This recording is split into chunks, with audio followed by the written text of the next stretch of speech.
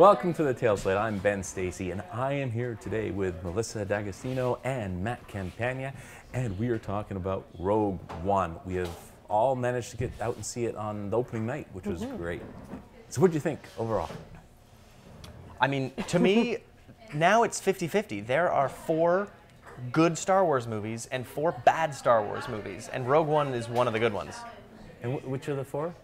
The 4 good ones or the 4 bad ones? The bad ones? I can think of 3. I mean, 1, 2, and 3, the prequels are terrible, and I'm sorry to burst your bubble, but Return of the Jedi is not a good movie. Okay. It's nostalgic and does beautiful things, and it brings the original trilogy to a close, but it is not a good movie.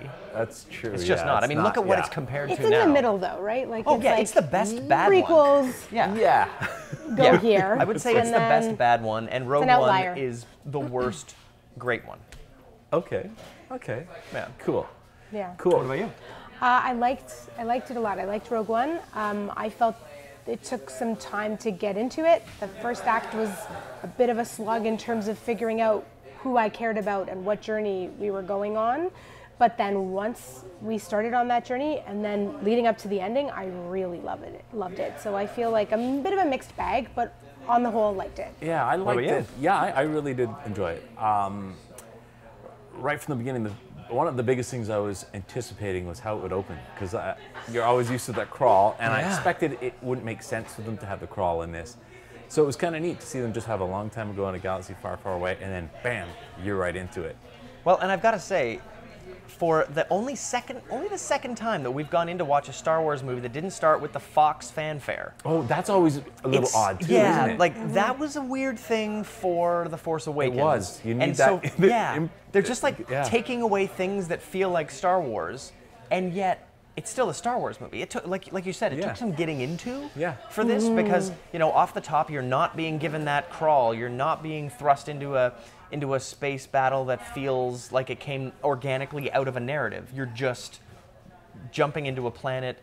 They've never done a tease. Like, there's never been a cold open, is what it's called, when they just do like a scene and then boom, Rogue One, the card at the end. That's never been done in Star Wars.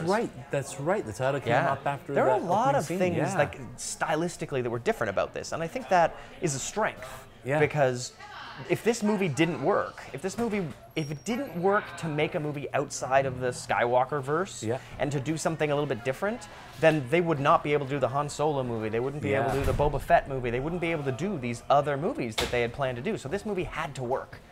And stepping outside of the aesthetic of, the wipes that George Lucas had in the 70s. Yeah, when you mentioned there's no wipes, I realized there wasn't any. And never in the history of Star Wars have you been looking at a planet, well, of the feature films, have you looked at a planet and seen the name of the planet written on there? Like, that is also new. This movie was Star Wars in a lot of ways. Its DNA was Star Wars, but stylistically, they were shifting Star Wars into a new area, which is weird at first, but ultimately this film works. I think I think that paid off. I like that it was stylistically a little bit different, frankly, because then it's pulling you out a little bit. You know the world you're in, but you're watching a different narrative, and I think that really helped it, I thought. Yeah, I like the fact that it was different, and I went into expecting it to be different. Hopefully, other audiences going into it are expecting it to be different because it's supposed to be. Yes. Yeah.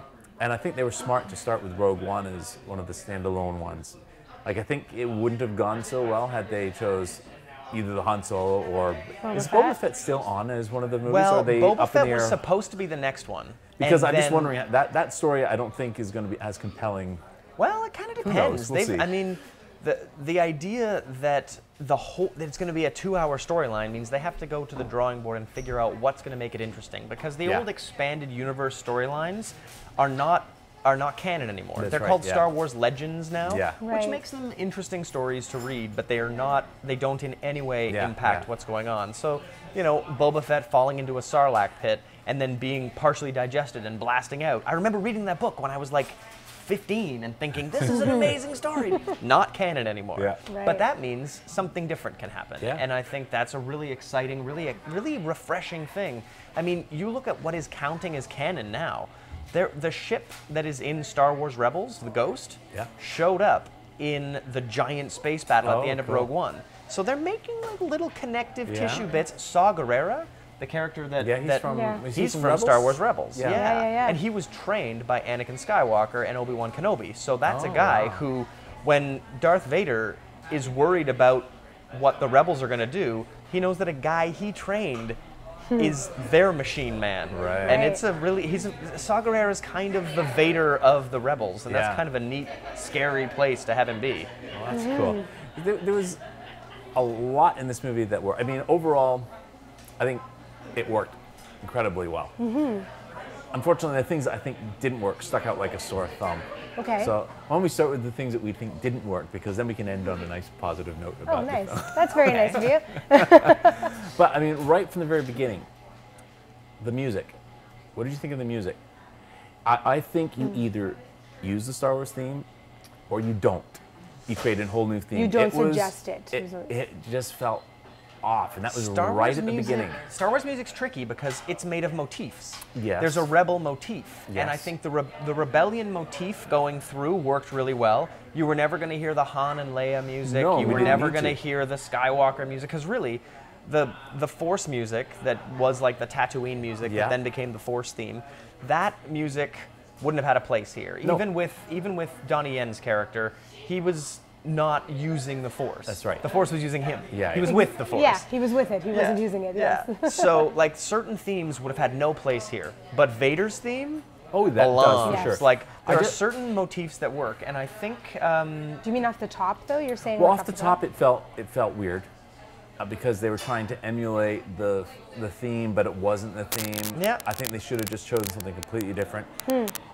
Also, I found at times the music was very on the nose. It was, you know, the music is supposed to help you feel the emotions, but this was sort of going along and saying, this is what you're supposed to feel. Here, look, this is what you're supposed to feel right now, and it didn't seem to work for me as well. interesting. That's okay. right. I didn't even really notice, but I guess like if you are noticing it so much, then it isn't serving its purpose. Yeah, I was because it definitely shouldn't noticing the music. stick out that much, right? And maybe it has something to do with the fact that Michael Giacchino was brought in with like 4.5 weeks to replace the other composer, I didn't and know had 4.5 that. weeks to write it.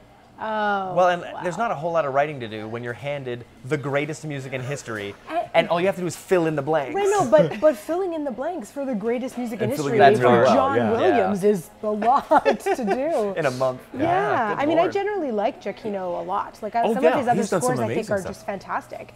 But that's interesting. I didn't know that element. Yeah, that so he- so that to me was a little off. But Giacchino pops out forgettable scores sometimes. Like he did Doctor Strange.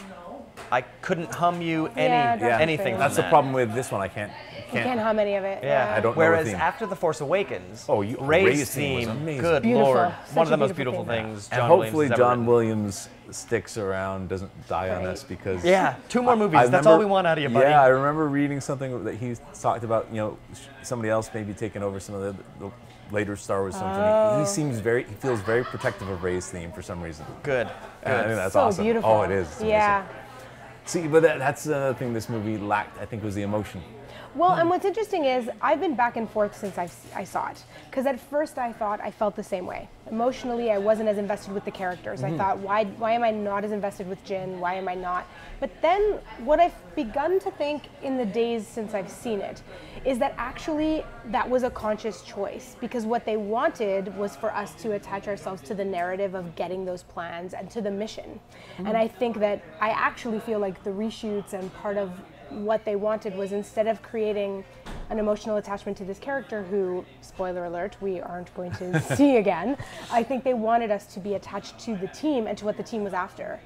But I think one of the effects of that is that we didn't feel as emotional about the individual members of the team. Well, this is the first time in the history of a Star Wars movie where we are handed an entire group of characters that we are supposed to get invested in and then be sad about because they are all gone. Like Ben Kenobi. Imagine if everybody in the first Star Wars movie also died like Ben Kenobi. Like, that would make him not that important. Right. But his death is important. Yes. And the fact that the entire team dies trying to get these plans out makes that first moment in A New Hope where Leia puts the plans into R2, you're putting the lives of people you Those people, care about there. Yeah. That droid getting kicked down to the surface, that is not just a USB key, man. Yeah. That is the death of dozens and dozens of Yes. people, a half a dozen of which you were on a journey with. I would also say that something that I like about this shift is that putting female characters at the forefront of stories is important, Yeah. but also changing the way we tell the stories, I think, is important. And if they're shifting from a hero's journey, which is like the call to action, the hero goes on, faces the obstacles, and prevails. If what they're doing instead is saying we're putting a woman at the forefront, and we're also going to tell this different kind of narrative, I think that's actually pretty progressive and interesting. So I'm trying to temper my initial response of this isn't emotional enough with that idea that maybe what they're actually trying to do is tell some different kinds of stories in this universe, which actually is pretty cool, I think. It'll be interesting to see on a second viewing, see if how you feel. Well, and by all accounts, the movie that Gareth Edwards handed in to Kathleen Kennedy like 9 months ago, that wasn't quite right. That Kathleen Kennedy said, this is a really great movie, but it's not the Star Wars movie we need to launch this idea of an anthology film. Because if this movie didn't work, then Han Solo, that movie's not going to happen. And then Boba Fett, that movie wouldn't happen. The hopeful plan to do a Ben Kenobi movie, like none of these movies get to happen. And Star Wars cost $4 billion. If they can't put a movie out every friggin' year, they're losing money. Yeah. So this movie, there was a lot riding on it being just perfect. Yeah. And you compare the reshoots that Suicide Squad had that ruined it because of a couple of terrible focus groups. This was actually a group of people who wanted to make the right movie, getting together and making it happen, adding to the team, doing what they needed to do to make this into a movie that felt enough like Star Wars, but was just different enough. Yeah. And by all accounts, it was adding more of a space battle at the end to make it feel I more enjoyed like that. other Star Wars movies. But to be honest, the best Star Wars movie, Empire, There's no space doesn't battles do at all. that. That's Yeah, right. it's So true. it could have been something really special. Yeah. But we didn't get that. We got this thing that is very safe, but very Star Wars. Yep. Very satisfying. I would love to see Gareth Edwards' cut that he handed in 9 months ago because it's got a more rebellious, like mean streak version of Jin. Yeah. And it's got obviously some very different bits from Saw Gerrera because his hair is completely different. He has lines that he didn't have at all. What will you become? That whole Half the storyline. trailer's not in the movie. Yeah, It's well, true. because that Yeah. trailer was cut from a movie we'll never But a lot of see. that stuff looked really good. I know. So it'd be interesting, like to watch that original cut and then watch the theatrical cut and see what those changes are. Yeah. But I mean, I have to say, in the times we're living in right now, there's something about that team effort and that narrative that they decided to put into the theaters that I find really compelling. There's a few other things that sort of stuck out to me. Vader didn't work so much for me. Really? Now, was it the fact that Fascinating. he lived on the planet that he was No, chopped no. to bits on? I found that a little corny actually when we landed on the planet, I and think it it's was cool. like the dark tower was like Sauron's tower. Right. Oh, I think it's cool that he's internalizing his issues. But Well, your interpretation is very deep. I think we nice. saw too much of him. The cool thing about him in Star Wars and the other movies now, do you is, mean him in the back to tank? No, not that. No, 'Cause I thought that was just such a Vader cool in- reveal. That was fine. No, Vader in general, we saw too much of him. He was lit very brightly, it seemed, in almost all the scenes. Just think in Star Wars, he's more talked about. Like his power is assumed. Like he just has to give somebody a look, and you think, oh my God, they're in big trouble. The choking thing he did just seemed like fan service. Well, the fact that he put a joke on top of that. Yeah. The fact that he said, "Be careful you don't choke on your ambition." I was like, this is his first like zinger. Vader's never Vader's had a comic now. But should he be? That's I didn't feel threatened by him. I must say And he looked a the little scene in odd. well, he looked odd because they had to make sure he looked like he did in A New Hope. I know, where but he the still looked eyes weren't odd. quite right, Yeah. and there was like a strange thing on his And chest. the reflection when he was on his own planet in the eye annoyed me. It looked like I couldn't tell if I was seeing through or if I was seeing reflection But of the that's red. what it Right. looked like in A New Hope. Yeah, I and they know. had to be as careful as possible to make sure that when, an hour after the end of this movie, when he shows up on that ship, that he's wearing the same outfit, And right? there wasn't enough of him gesturing at inappropriate times. Right. Yeah. Well. Well, the thing for me that was most magical about Vader in this movie was that in my mind, for as long as I can remember, Vader has always been able to do the things he did in this movie. But for the first time, I saw them. I saw the brutal, amazing way he can just wipe the floor with everything, that he's a one-man army. Yeah. And it completely explains why his anger is ratcheted all the way up at the beginning of A New Hope. Yeah. He walks in and all those rebels are gaslighting him into thinking, oh, we're on a diplomatic mission. Shut up, asshole. I just saw you leave a battle. I swear, you stole the plan. That last sequence, Everything about that. was, I really liked, because I actually felt him be far more threatening than I ever really took him to be. What did you think of Leia? Did you, Leia? Like with the... I thought Leia, not Leia? It was fine that we saw her. I think it was the way they did the reveal. It was in your face. Like it's not a surprise. We know it's going to be Leia. We saw what you did with Tarkin, so we didn't need to see. And Tarkin, I thought Tarkin was done better. Tarkin worked Leia. incredibly Yeah, well. I thought Tarkin was occasionally strong. a little bit into the uncanny valley, but there was some good close-ups and performances, and you're wow, this is and it really is a cool. bold choice to say we're not going to do Tarkin digitally through a hologram. We're not going to put him in the shadows. He's going to be a scene partner, lit the same way as Mendelsohn. They're going to battle in front Tarkin of worked well. It was really cool. And it did get Uncanny Valley, but the thing for me is that Star Wars has never delivered perfect effects. No. Star Wars delivered effects you have never seen before, and then George Lucas would go back a few years and make them perfect. So I expect the special edition of this, Peter Cushing will be perfect in like 2027. But I do agree with you that the reveal, the camera work in the reveal of Leia, I felt was a little cheesy, but then I thought to myself, well, we're going into A New Hope. There is a certain amount, like maybe what they're doing is like they're getting us ready again to go to that style. But I felt like it was a bit on the nose, and we didn't need so much of it. Yeah. Because you're right, we know what's going to happen. Yeah. Now, the other thing, this is confusing me. Maybe a plot hole, maybe not. So, obviously, the whole fleet had to have been destroyed. Because otherwise, they've been transmitted the plans. Why would you just put it on one USB key? You have it in your computer. So obviously the fleet's destroyed. That's fine.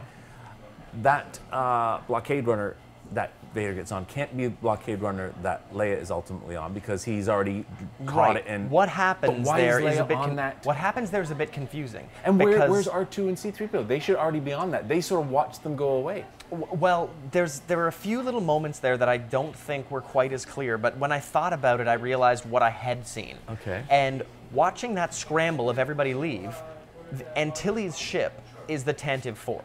The Tantive 4 is the one that is inside of General Radiss's ship. It's almost the escape. It's almost the escape ship from General Radiss's ship. He's the one who looks a bit like. He's the Mon Calamari guy who looks a bit like Akbar. Yeah. So his ship gets destroyed. Yes. But Vader boards his ship and watches as the Tantive 4 flies away. So that moment where they're trying to hand the thing through the door before it closes, and then Vader wipes the floor with them, that was escaping onto the Tantive 4. That's fine. But we had R2 and 3PO about the right amount that they should have been in this film. Yeah. Yes, However, agreed. they were sort of watching the scramble. They're going off to attack. They stayed on Yavin 4. Well, I think we left. They should be on that ship. I think they left. It wasn't clear. We left the scene before we got to watch the scramble finish. Yes. Because basically Antilles would have had to been like, okay, But what I mean R2, is, get on the earlier ship. in the film when they all went off to actually help the rebels that are getting the plans, the whole fleet, R2 and 3PO watched them go away. They should have been on that ship. I feel like they should have. They would have had to have shown more of people getting on ships and all that stuff. And Yeah. you're right. It was a bit weird to see them grounded. On there. It doesn't quite add up. Yeah. But I'm sure. Yeah, I think you're right. But I think you both are right. They in leave this time. case. They leave time for it to It doesn't happen add up instead of showing it. Yeah, exactly. Yeah. So, what else? There was something else that I thought didn't work, but those are the ones that really stood out. But There was a couple scenes in that the beginning that I didn't think were necessary. The ones that stood out like reshoots. Yeah, like the one where there's that altercation on Jeddah, where you learn something about Diego Luna's character. Yeah. And you're like, why did I see that scene? Oh, like, do you you're mean learning the first scene with Diego Luna? Yeah. Where he kills the guy? Yeah, when he kills the guy. I was like, okay, well, you're showing me that he's had to do some. He's a scoundrel. Some things that he doesn't, he wouldn't want to have had to do. But it was there was a little bit of that off the top that I thought, Yeah, there was the odd bit that felt like a scene that was reshot. And then there were the parts that we knew were reshot because words were not spoken. Yeah. And then there were things that are just, that have come out.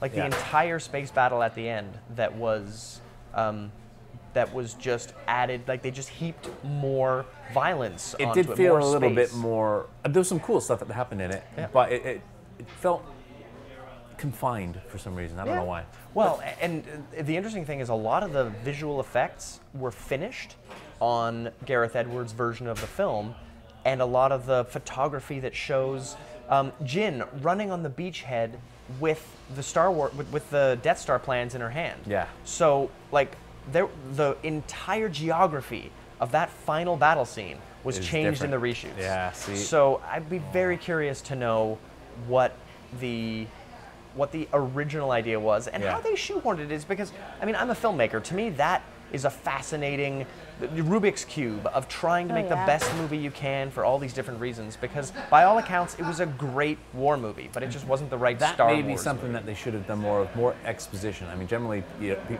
don't like exposition in a movie, but in a war movie where there's plans and objectives, the audience kind of needs to know what the plans and objectives are, and then, okay, they're here now, okay, I know next they've got to do that. Yes. And I didn't get a feeling that we really knew. It was just a matter, we were just following the, I don't know. Yeah, it was light on the exposition. We were watching the team come together, but we weren't quite sure why everyone was there and what they were going to get up to. And I mean, we know ultimately what they're going to get up to. But yeah, I agree. And I think in that final act, that attempt to make sure that Donnie Yen's character's sacrifice isn't in vain, and that the sort of Doc Brown moment where he's trying to wire that long thing over into the Rogue One. You've got these moments where clearly those were for something else. Like all of that was supposed to have to do with transmitting the plans. Yeah.